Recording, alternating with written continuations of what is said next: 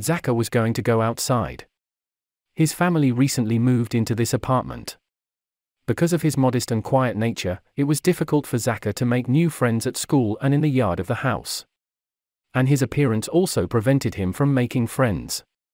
He himself was fair-haired, a pretty face with blue eyes, but here are the ears. These ears Zaka hated. They stuck out. Zaka was called Dambi the elephant, Cheburashka, and many other offensive words. The boy often complained in tears to his mom and dad about offensive name calling of children at school and in the yard. Why did they move at all? In the old house and school, he had friends who did not tease him, who had been friends with him since childhood. And here, all the children are angry, they laugh at him, and when Zaka begins to be shy or angry, his ears turn treacherously red. Why does he have such ears? At school, everyone who sat behind him considered it their duty to painfully slap his ears. Zaka hardly sat in class, holding back tears. Recently, he began to sit at the last desks, but even there he was not given rest. The boys from the last pairs reached out to him and clicked on his ears. Well, Zaka couldn't stand up for himself. His father showed him techniques, talked about how a man should stand up for himself. Well, he couldn't. He was afraid of pain and blood. When they took blood from his finger, he always fainted. Even simple abrasions seemed to him to be fatal wounds. But he had to go to school, and he went there by force. His mother often sent him to the yard, advising him to try to make friends with other children. She did not understand that the children did not react to Zaka in any way. He approached the companies, greeted them, said his name, but all the children did not seem to see or hear him. He tried to join their games of catch-up, blind man's buff, ball, but the children ignored him, as if he did not run with them.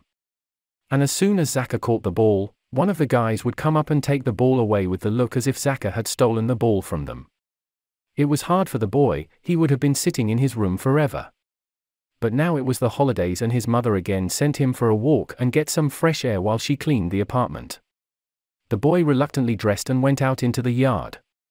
There were a lot of children in the yard and on the playground. There was a group of boys standing near the playground, who often laughed at Zaka, clicked on his ears, and made fun of him. The boys were standing and whispering about something. Here the most important bully of them, Lenka, noticed Zakara. The whole group looked in the direction of the boy, who tried to go somewhere on a bench or swing, just to disappear from the company's field of view. The boys began to whisper even more, giggle and look at Zaka. Yes, I'm telling you, it will be hilarious, we'll shoot another video. Sashka was egging on the company. What kind of legend are you talking about? Lenka asked again. I read it on the website. The Japanese legend about the girl from the Gape. The guys burst out laughing. Here are the Japs, they'll come up with nonsense. What makes you think he'll be scared? Vardik asked Sasha. We will tell him our version of the legend, he will trample to watch, and there will definitely be rats or mice there. I give you 100% that this lop-eared one will run out of there with a squeal, and we will take pictures. That's it, agreed. Just don't laugh, or he won't believe us. Lenka looked at the guys, I'll be the one to talk. The company went in the direction of Zaka. The boy, noticing this, tensed up, run away? Then they will definitely call him a coward for the rest of their days and the whole yard, and the school, too. Zaka sat waiting while the guys walked in his direction. What do they want? Will they laugh again? To click on the ears? Zaka felt that his stupid ears were red and burning with excitement. When the boys approached Zaka, the boy pretended to look at his shoes. Great, Zaka looked up, it was the most important in their company, Lyonka, who greeted him. Hi, Zaka answered quietly. Aren't you Zaka? Yes. Forgive us, we were just checking on you, you're new, so we checked. You turn out to be a normal guy, you didn't complain to your parents, you didn't cry. You passed the test. No offense? Lenka held out his hand. Zaka shook it uncertainly. No offense. The guys took turns telling their names, shaking hands with Zaka. Just this. You have to pass the last test and prove that you are not a coward. You're not a coward, are you? Lenka looked attentively at Zaka. No. That's great, we don't need cowards as friends. We are friends with those who can be relied upon in difficult times. We passed all this test, proving our courage. Agree? And what kind of test? Vardik chuckled. Lenka looked at him menacingly. I didn't want him to ruin everything. Lyonka began to tell about an alleged local legend. So, we found this girl in this very gap between the house and the concrete fence. And if you look through this crack, you can see it, Lyonka said in a conspiratorial tone. Vardik burst out laughing again. Zaka looked at Vardik questioningly. Lenka gave Vardik a slap on the back of the head. Don't mind him. He's a bit of a jerk. His mother dropped him upside down on the floor as a child. Vardik looked at Lenka offensively, but said nothing. So what should I do? We need to go to this crack and look there. We all did that as soon as I saw her, Lyonka said proudly and puffed out his chest. And then what happens if you see her? Nothing, I saw it and nothing happened to me. But they say that she dragged one boy away, he just disappeared from his room, Lyonka lied further. Do you agree? I agree. Zaka really wanted to make friends, he wanted them to stop laughing at him. These boys are the main ones in the yard, they are all a year older than him, and it would be cool to have friends older. The guys in the company moved towards the houses that adjoined the garages. It was between these two houses, near the concrete wall and the wall of the house, that there was a small dark gap. The guys approached the opening, began to push Zaka forward. Come on, go to the fence and look through that crack. Zaka moved deeper into the opening. The opening was narrow, there was all sorts of garbage underfoot and it stank here, apparently. This opening served as a toilet for uncultured people and dogs. The boy's shoulders brushed the walls of the house, he already regretted that he had agreed to this test. The boys were standing at the entrance to the doorway, and Igor was filming on his phone. Why did you call me an idiot? Vardik asked Lenka, offended. Yes, you could have ruined everything, he already began to suspect that we were lying. And you're so he, like a fool, Lenka answered seriously. Vadim did not dare to object to him and resentfully fell silent. Meanwhile, Zaka reached the end of the opening, barely turned around in it to face that very crack. The smell from the crack was even worse than in the doorway. Zaka peered into the darkness through the cracks, but saw nothing but cobwebs. Well, that's enough, he looked, so he passed the test, the boy decided. He began to carefully turn around to get out of the opening. At that moment, a sound came from the crack, the boy carefully turned his head towards the crack and looked again. Was it his imagination or was there something in this darkness? Zaka put his face close to the crack, the boy felt that they were looking at him. He always knew that they were looking at him, boys from the back desks, in the corridors of the school, and now they were definitely looking at him from the dark. Zaka felt uneasy, a pair of eyes appeared in the dark, whites and an absolutely black iris were visible. The eyes stared at the boy without blinking. Zaka began to turn around in the doorway again, this time faster from fear and horror. All this time he felt the gaze of those black eyes on him, a child's voice rang out from the darkness of the crack, "Shall we play?" Zaka froze in horror, his heart froze in anticipation of the terrible. The boy slowly turned his head to the voice. The pale face of a girl with black eyes appeared out of the darkness. "Shall we play?" Zaka could not stand it, shouted, and he quickly began to squeeze out of the doorway, tears streaming down his cheeks from fear. The boys were laughing near the opening, already bent over with laughter, and filmed a video. Zaka, ignoring them, rushed to run towards his house. The company shouted hurtful words after him and laughed loudly. Zaka ran home hysterically, ran into his room and fell face down on the pillow, sobbing shook the boy. The horror of what he saw did not let go. His mother looked into the room. "Zaka, what happened?" She sat down on her son's bed, stroked his back. "Well, baby, calm down. Have you been offended again?" Zaka, continuing to cry, just nodded his head. "What did they do? Who is it? You can't leave it like that." As Mom did not persuade her son to tell about what happened, he refused to talk. He didn't want to be known as a snitch and a sneak. Then he will be even worse teased at school and in the yard. And no one will believe him about the eyes in the cracks. But he saw them. Mom sat with him and hugged him, stroked his head and calmed him, then poured him tea with raspberry jam. Zaka felt a little better, and he told his mother about the legend of the girl from the gap and that he had seen her. Mom listened and didn't interrupt. Then she told her son how she and her friends used to scare each other with horror stories about a red hand, a black sheet, a coffin on wheels, a mother gnome, and so on, how they ran out of their hiding places in fear and screaming. From the notion that all this is just stupid horror stories, and from the fact that even his mother was also scared as a child, and everything seemed to her and her friends, it became easier for Zaka. He was already laughing himself at his imagination and fright, at the silly legend about the girl. Well, a person, even a little girl, can't get into such a narrow crack. Zaka went to bed no longer feeling any fear. "Good night, baby." Mom kissed her son on the cheek. "Good night, Mom." Zaka's eyes were already closing. The light of the street lamps cast unusual shadows on the ceiling of the room, and every night before going to bed, Zaka imagined various characters and objects from the shadows, writing stories along the way. So this evening Zaka did not abandon his habit. Does that shadow look like a ship or not, like an airplane? And here is the one on the rock. And then a picture formed, the ship was sailing to the rock, in the cave of which the treasures were hidden. The boy was distracted from his occupation by the creaking of the closet door, which quietly opened. A gap formed about 10 centimeters. The boy sat up on the bed and looked at the closet. Most likely his mother had loosely closed the doors. Zaka decided that it was time to fall asleep already, but his attention was attracted by a crack in the closet doors. Well, the door opened and opened. What's the big deal? How many times has it already opened like this?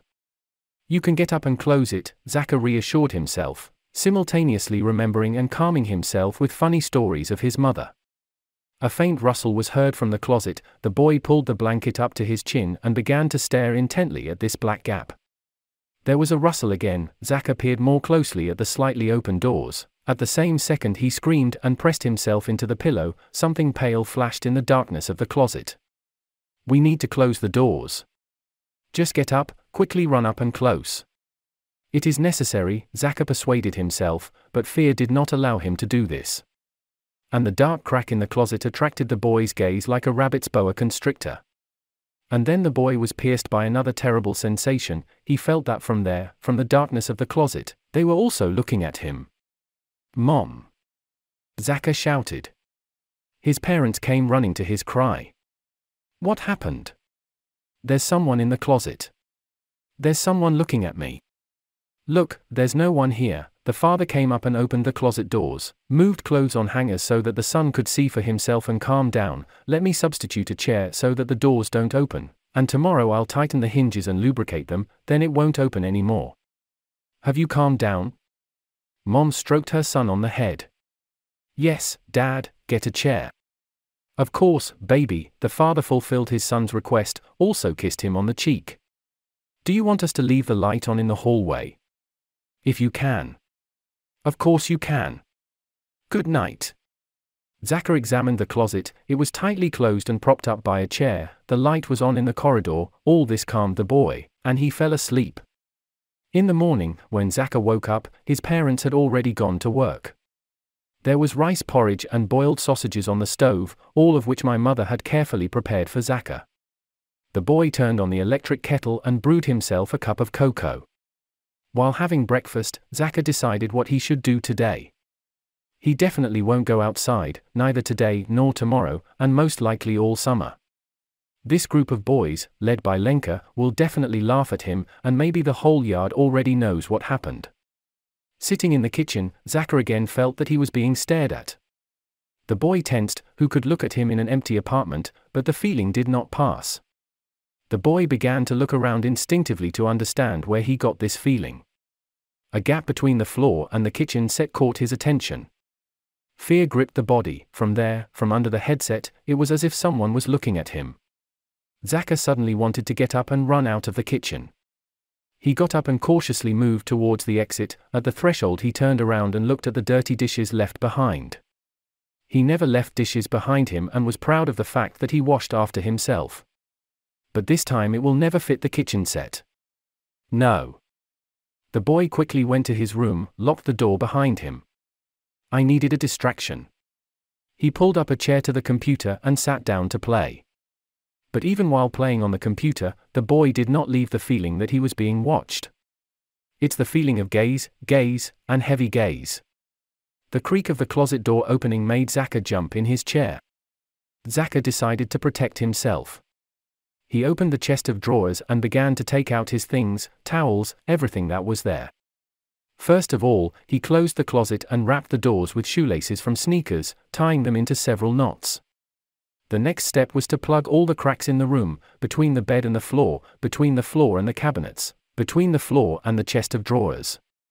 After examining the room, Zaka nodded satisfactorily and sat down at the computer again. But the feeling of gaze did not pass. Zaka felt that someone was clearly looking at him from the side. He turned his head slowly. Exactly. The gap between the cabinet and the wall. He hadn't thought of her. But how to close it? The idea came right away. With the help of paper and tape, Zaka sealed this gap as well. But there were other such places in the apartment, in the same kitchen. But his parents won't let him shut up the whole apartment like that. The boy spent the whole day in the room, not counting one trip to the toilet. This campaign was an attack of a new fear. The bathroom, there was also a gap between the bathtub and the floor, and there was a periodic rustling from there. Zaka almost wet his pants, barely having time to finish things and put on his pants. In the evening, Zaka was terribly glad to see his parents. He felt safe with them. At least the feeling that he was being watched did not go away. But with his parents, the monster, or whoever this girl was from the gap, would not dare to drag him anywhere. Before going to bed, Zaka carefully checked all the places that he plugged in the afternoon and made sure that everything was in its place, and there were no cracks in the room. Went to bed with a calm soul. Even this time he did not change his habit of drawing and composing various pictures and plots in his head from shadows on the ceiling. He even cheered up a little, came up with a couple of funny stories when he heard a slight rustling from below. What could it be? Zaka sat up on the bed and tried to figure out where the sound was coming from. And then the boy's gaze fell on the gap between the floor and the closet, or rather on the jacket with which he plugged this space. The rag was slowly disappearing under the closet. Someone was pulling it under the closet. Zaka was seized with horror. What is it? He covered his head with a blanket, continuing to hear rustling at the closet. It is not known how long Zaka sat under the blanket, but eventually fell asleep from tension and fatigue.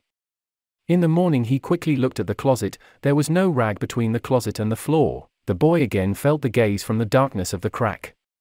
He quickly jumped out of bed and ran into the hallway, slamming the bathroom door. Today my parents were at home. It was a day off. That's why Zaka was able to go to the kitchen and have breakfast. Then the whole family went to visit their grandparents. On a visit, Zaka received sweet gifts from his grandparents. Everyone was sitting at the table, chatting cheerfully, sharing the news, when Zaka again felt the gaze on him. The boy turned around, as if someone was looking at him from under the sofa in the hall. He felt it and it scared him. Now he wanted to go home faster. "Zaka, I got you a bathroom with foam, go and bathe," the mother called her son from the room. Zaka could sit in a bubble bath for a long time, play, fool around. He happily climbed into the warm foam. In the middle of the bathing process, the boy heard a rustle from under the bathroom. "We need to get out faster," Zaka decided. He began to get out of the bathroom. Foam fell on the tile and the rug. His feet slipped. Taking off the towel, he began to dry himself. A girl's voice came from under the bathroom, the same voice. "Shall we play?" Zaka froze in horror. Thin, pale hands stretched out from under the bathroom, grabbed the boy by the legs. Zaka slipped. He couldn't resist, and his hands dragged him under the bathroom. At the son's loud screams, the parents ran into the bathroom. The whole floor was covered in foam.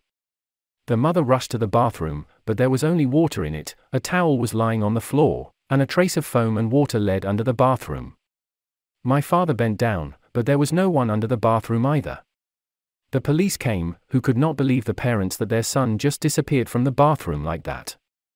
At first, law enforcement officers decided that the parents themselves got rid of the child, and now they are coming up with tall tales. But the results of interrogations, searches, and psychiatric examinations yielded nothing. The same group of boys gathered in the courtyard, discussing the latest news. "We heard that this lop-eared man was never found. Disappeared right out of the bathroom." Vardik spoke in a whisper. "Was it sucked into the sewer?" Lenka laughed. The boys chatted a little more and decided to disperse. I still have to help my father in the garage, he asked me. Come on, see you tomorrow. Lyonka moved towards the garages. Walking along the rows of iron garages, it seemed to the boy that his name was. He stopped, turned around, no one. Lenka, the voice sounded very close and was familiar to Lena. Lenka, I'm here. And then Lyonka realized that it was Zaka's voice, and it was coming from a gap between garages. Lyonka approached the crack. Hey, Zaka? What are you doing here? The whole city is looking for you, you idiot. Get out. Or are you stuck? Lyonka wanted to run for help, but Zaka stopped him. Let's play? Are you crazy? Which one will we play? The two of us are not interested in playing. Will you play with us? Who do you want? Lenka's voice trembled treacherously, but this darkness between the garages attracted him like a magnet. The boy approached the crack and took a closer look. Another voice came from there, girls. Let's play. A pair of black eyes appeared in the dark, then the pale face of the girl began to appear. Lyonka could not stand it, screamed, wanted to run away, but two pale hands emerged from the darkness and grabbed the boy by the shoulders. Lyonka did not want to give up. A second pair of hands emerged from the crack and began to pull the boy into the darkness of the gap between the garages. His father and other few drivers who were in garages came running to the boy's cry. But in place of the boy, they saw only one of his sneakers and nothing else. Lenka disappeared without a trace, just like Zaka. The search for both boys led to nothing. Parents began to be afraid to let go and generally leave their children alone, and there was a legend about a girl among the children. They themselves did not go alone. But the girl from the gap, apparently, was happy with the company of two boys. Where did she take them? Is unknown. According to Japanese legend, she drags to hell or to the other world.